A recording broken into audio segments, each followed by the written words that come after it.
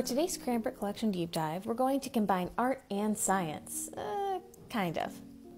Waylande Gregory's monumental Fountain of the Atom, created for the 1939 New York World's Fair, was a playful symbol of one of the 20th century's most profound scientific developments. Illustrating the fair's general theme, building the world of tomorrow with the tools of today, the artist contrasted ancient and modern concepts of science on the two-tiered fountain.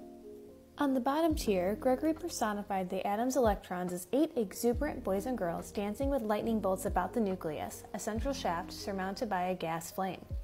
Around this shaft, on the top tier, were 4 colossal figures: fire, earth, air, and water, personifications of the elements as defined by the ancient Greeks.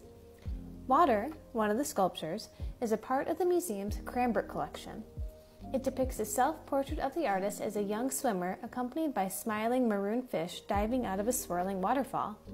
Gregory, whose brief tenure at Cranbrook was cut short by the onset of the Great Depression, gained recognition in the 1930s and 1940s as one of America's foremost ceramic sculptors.